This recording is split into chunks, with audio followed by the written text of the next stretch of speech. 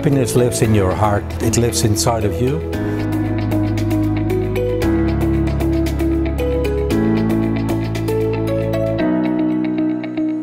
So I think in companies, collaboration, partnerships are more and more important. We must learn to collaborate. Also in society, it would be good to get to know each other, take care of each other a bit more.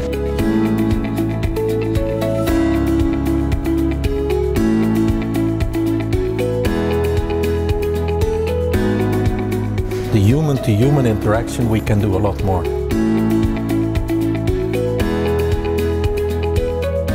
I think we have a real opportunity to unite.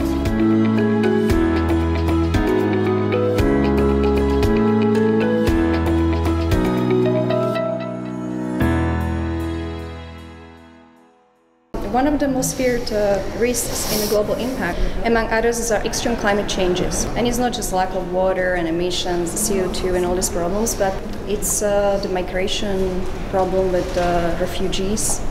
And what do you think? How can we solve this problem? Do you think that people can actually unite globally? Yeah, it's proven a very big challenge indeed. You know, the weather is now changing globally. Right. What makes me hopeful is a few things. I think there are real technologies and business solutions that companies can implement. Okay. And we see more and more of those being implemented around the world. Secondly, you've seen it here in Czech Republic. We've seen it now all around the world. School children are protesting to ask for awareness and attention, and they basically tell us, the adults, that we must now act. So I think as the weather continues to change, as new technologies are beginning to really be invented and matured and scaled up, I think we have a real opportunity to unite. We cannot just talk about this is a big problem, you must stop doing things. We must talk about it much more in terms of opportunities. That's true.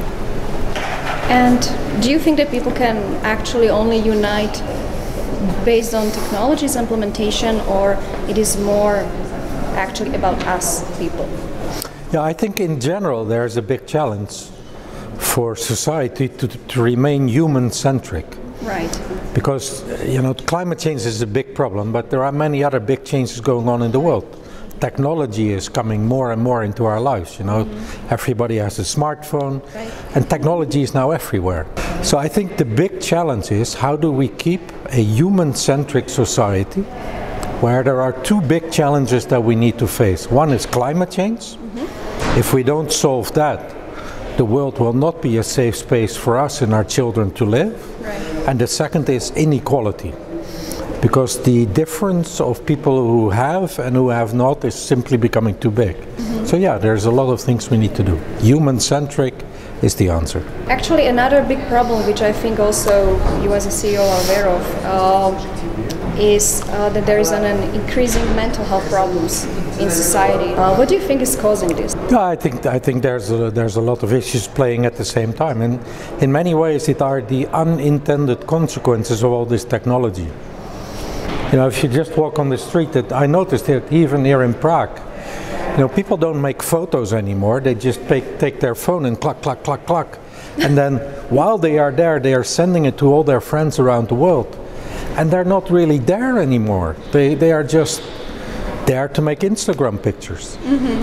When you sit in a train or a metro, people are all texting somebody, but they're not talking to the people who are sitting next to them anymore. So I think society is becoming more and more individual. We really must begin to think much harder about the work, but also about how do societies actually function. I mean, technology brings great progress, so I'm not against technology in any way, but there are a lot of unintended consequences socially which just change the way society functions. And I'm sure it's not the only way and the only reason for the rising mental problems or depressions. I think in general pressure in society goes very much up. You know, everything is connected all the time. Right. So you basically, anyone knows of every challenge in the world because it's so easy to get to the information. But I think in the social interaction, the human-to-human interaction, we can do a lot more.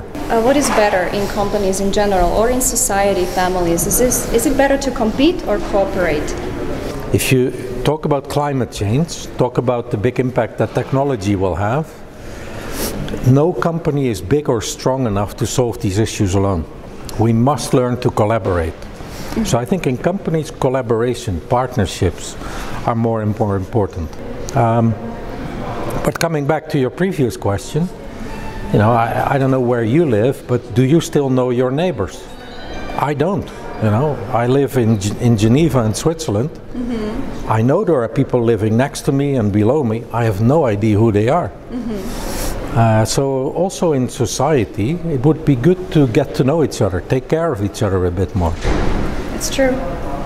So another question is, how can we change that? Yeah, I think by taking more care of the community in which we live. So when I just said I don't know my neighbors, I'm basically just talking to myself. Mm-hmm. Isn't it strange that I don't know my neighbors?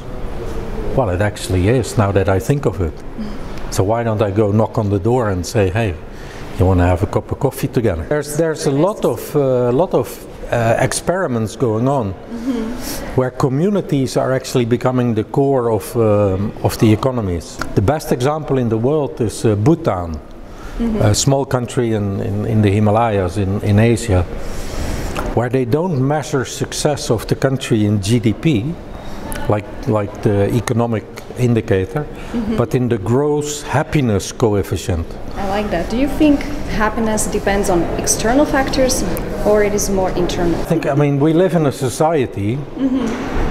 where you can be really happy if you put on your nice suit in the morning. You think, wow, I look really good. Well, I don't, but somebody else would. But we all know that buying more stuff, as nice as it sometimes is, that's not happiness. Exactly. No, happiness lives in your heart. It lives inside of you. It lives in the relationships you have, your friends, your loved ones, your family. But even that is not true. It really only lives in you.